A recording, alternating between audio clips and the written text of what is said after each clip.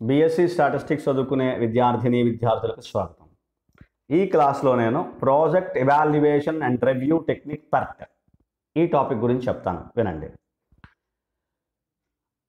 Network షెడ్యూలింగ్లో రెండు important techniques ఉన్నాయి. ఒకటి CPM, క్రిటికల్ పాత్ మెథడ్, రెండవది PERT. ఇగో ఇది. సో క్రిటికల్ పాత్ మెథడ్లో టైం వాల్యూస్ ఆర్ డిటర్మినిస్టిక్. సింపుల్గా చెప్తున్నాను, టైం వాల్యూస్ ఆర్ డిటర్మినిస్టిక్ అంటే ఖచ్చితంగా ఉంటుంది. ఇక 15 రోజుల్లో ఈ వర్క్ కంప్లీట్ అవుతుంది అని ఒక డిటర్మినిస్టిక్ టైం వాల్యూస్ మనం ఇస్తాం. కానీ ఈ ఎజంప్షన్ అన్నిట్లోని ట్రూ అవ్వదు. కొన్ని ప్రాజెక్ట్స్ అంటే maintenance of mission, construction of A building, ఇలాంటి వాటికి జనరల్గా అది ట్రూ అవుతుంది. కానీ కొన్ని ఎగ్జాంపుల్స్లో, కొన్ని ప్రాజెక్ట్స్లో అంటే రీసెర్చ్ ప్రాజెక్ట్స్ కానీ, డిజైనింగ్ ఆఫ్ న్యూ మిషన్ అటువంటి ప్రాజెక్ట్స్లో కానీ టైం వాల్యూస్ డిటర్మినిస్టిక్గా అంటే ఒక పర్టికులర్ టైం పీరియడ్ నిర్ధారించి మనం చెప్పడం కుదరదు. ఒక మిషన్ని నేను డిజైన్ చేస్తున్నాను, కొత్త మిషన్ని, ఎన్ని రోజులు పడుతుందంటే ఏం చెప్తాం? ప్రాబబుల్గా చెప్పగలం, ఇన్ని రోజులు పట్టచ్చు అని మాట్లాడతాం. అలాంటి వాటిని అన్డిటర్మినిస్టిక్, it is not deterministic periods time values ఉంటే ఆ పర్టిక్యులర్ ప్రాజెక్ట్స్లో వాటి టైం పీరియడ్స్ కానీ ఏమైనా క్యాలిక్యులేట్ చేయడానికి project evaluation and review technique, analysis చేయడానికి PERT అనే ఈ టెక్నిక్ని యూజ్ చేస్తాం. ఏంటి దీని మెయిన్ ఆబ్జెక్టివ్ అంటే to find out whether a job could be finished with in a specified time. ఒక స్పెసిఫైడ్ టైంలో ఇది కంప్లీట్ అవుతుందా లేదా అని చెప్పడానికి, ఒక జాబ్ కంప్లీట్ అవుతుందా లేదా అని చెప్పడానికి ఈ PERT అనే అనాలిసిస్ని యూజ్ చేస్తాం. ఓకే, అలాగే ఈ PERTలోని the expected time of any operation can never be determined exactly. PERTలోని మనం ఈ జాబ్ ఇంత టైంలో అయిపోతుంది అని ఖచ్చితంగా నిర్ధారించడం కుదరదు.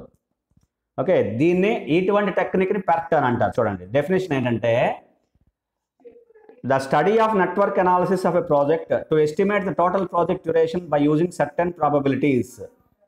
కొన్ని సర్టెన్ ప్రాబబిలిటీస్ యూజ్ చేసి, లేదా ఒక ప్రాబబిలిటీ డిస్ట్రిబ్యూషన్ యూజ్ చేసి మనం ప్రాజెక్ట్ టైంని ఎస్టిమేట్ చేస్తే అటువంటి network అనాలిసిస్ని, study of network అనాలిసిస్ని project evaluation and review technique PERT అని అంటారు.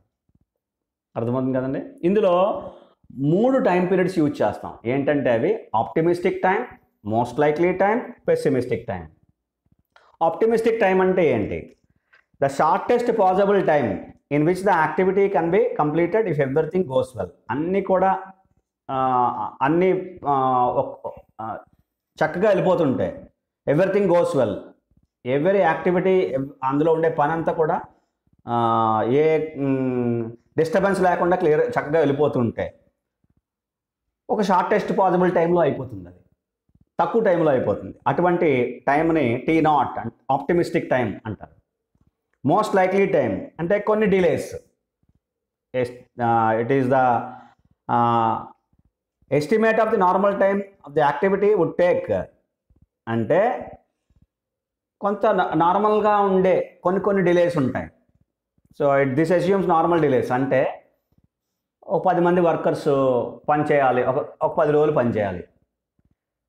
ఒక రోజేమో 4 రోజులు 10 మంది వచ్చారు, మధ్యలో ఇంకొక రోజు 4 వర్కర్స్ వచ్చారు, లేకపోతే 5 వర్కర్స్ వచ్చారు, కొంచెం పని డిలే అయింది. అలాంటి నార్మల్ డిలేస్ని ఇది అస్యూమ్ తీసుకుంటుంది. It is denoted by TM. దీన్ని TMతో డినోట్ చేస్తారు, మోస్ట్ లైక్లీ టైంని. అలాంటి నార్మల్గా ఉండే time period estimate the normal time. ఇది ఆప్టిమిస్టిక్, షార్టెస్ట్ పాసిబుల్ టైం. ఇది నార్మల్గా ఉండే టైం. కొన్ని డిలేస్ని, జనరల్గా వచ్చే కొన్ని డిలేస్ని ఇది యాక్సెప్ట్ చేస్తుంది. The pessimistic time, it is the longest time that an activity could take if everything goes wrong. అన్ని డిస్టర్బెన్సే వస్తున్నాయి అనుకోండి, ఎవ్రీడే డిస్టర్బెన్స్. ఇప్పుడు 10 మంది వర్కర్స్ రావాలి, ఏ రోజు చూసినా 4-5 వస్తున్నారు. అలాగా ప్రతిదీ డిస్టర్బెన్స్. అలా అంటే నాకు ఎగ్జాంపుల్ చెప్తున్నాను. అలాగా everything goes wrong, everything goes well అంటే ఆప్టిమిస్టిక్ టైం, షార్టెస్ట్ పాసిబుల్ టైంలో అయిపోతుంది. Everything goes wrong under adverse conditions అంటే ఎటువంటి కండిషన్స్ కూడా మనకు సహకరించట్లేదు. ఎటువంటి పరిస్థితులు కూడా మనకు సహకరించట్లేదు. అటువంటి కండిషన్స్, అడ్వర్స్ కండిషన్స్, ప్రతికూల పరిస్థితులు అలాంటివి మనకి ఏర్పడితే అటువంటి అప్పుడు జరిగే యాక్టివిటీ లాంగెస్ట్ టైం తీసుకుంటుంది. దాన్ని పెస్సిమిస్టిక్ టైం అంటాం. దీన్ని గ్రాఫ్లో రిప్రజెంట్ చేస్తాం చూడండి, 3 టైమ్స్ని: optimistic, most likely and pessimistic. Distribution graph అంటారు దీన్ని. చూడండి, ఆప్టిమిస్టిక్ టైం ఇక్కడ రిప్రజెంట్ చేస్తాం, most likely time highest frequency దగ్గర తీసుకుంది, pessimistic time. Okay, T0, TM, TP ఇలా ఈ విధంగా గ్రాఫ్ ఉంటుంది. ఇది కూడా ఎక్స్ప్లెయిన్ చేయాలి PERT ఎక్స్ప్లెయిన్ చేసినప్పుడు. అలాగే now PERT calculations. PERT calculations ఎలా ఎక్స్ప్లెయిన్ చేస్తామంటే, PERT క్యాలిక్యులేషన్లో T0, TM, TP ఈ మూడు వాల్యూస్ నుంచి ఒక డిస్ట్రిబ్యూషన్, గామా డిస్ట్రిబ్యూషన్ని మనం అప్లై చేసి activity time activity gamma distribution follow అవుతుందని చెప్పి తీసుకుని మనం expected time of an activity, variance of అన్ యాక్టివిటీని మనం క్యాలిక్యులేట్ చేస్తాం. ఈ expected time of an activity నుంచి మనం నెట్వర్క్ డయాగ్రామ్ నుంచి వాల్యూస్ని మనం యాజ్ యూజువల్గా సిపిఎంలో క్యాలిక్యులేట్ చేస్తాం కదా, అలా క్యాలిక్యులేట్ చేస్తాం. సో ఎక్స్పెక్టెడ్ టైమ్ ఆఫ్ అన్ యాక్టివిటీని మనం క్యాలిక్యులేట్ చేసేటప్పుడు ఫార్ములా ఏంటంటే టీఈ అంటాం. The expected time of each activity of project is denoted by TE. TE value formula ఏంటి? T0 + 4TM + TP / 6. అలాగే variance of an activity σ² are σ² E అని రాయొచ్చు దీన్ని. దాన్ని TP - T0 / 6 హోల్ స్క్వేర్ కింద ఈ ఫార్ములా అప్లై చేస్తాం. సో ఇది ఎందుకు క్యాలిక్యులేట్ చేస్తామంటే variance of the project length calculate చేయడం కోసం మనం చేస్తాం.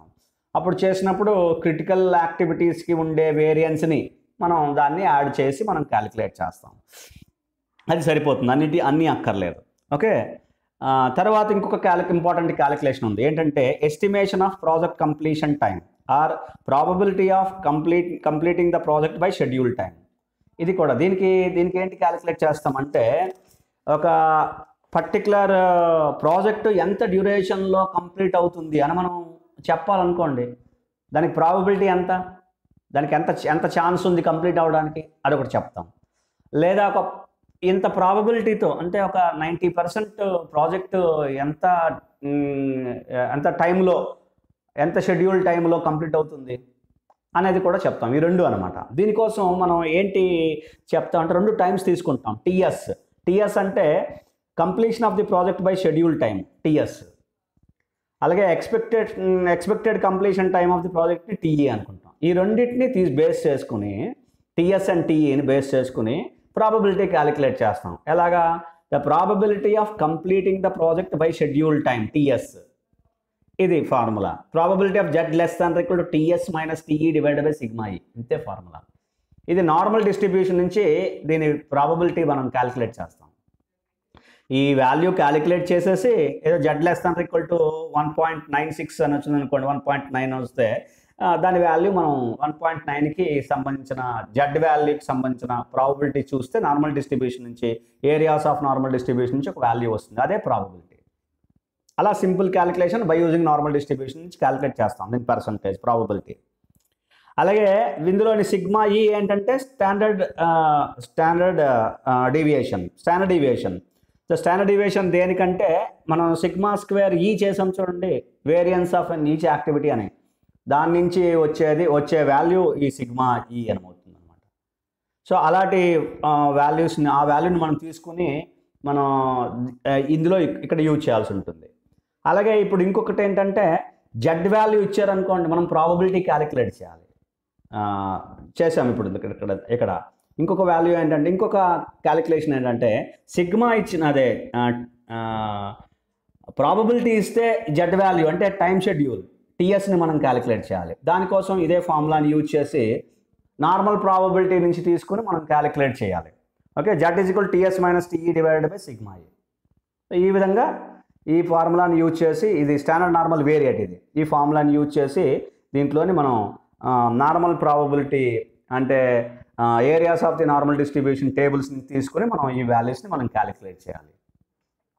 ఇవి PERT క్యాలిక్యులేషన్స్. సో ఈ విధంగా PERT అనే ఒక ఇంపార్టెంట్ టెక్నిక్ని మనం యూజ్ చేసి ఈ క్యాలిక్యులేషన్స్, తర్వాత ఎక్స్పెక్టెడ్ డ్యూరేషన్ టైము, ఇవన్నీ కూడా మనం క్యాలిక్యులేట్ చేస్తాం. అందరికీ అర్థమైంది అనుకుంటున్నాను. Thank you so much.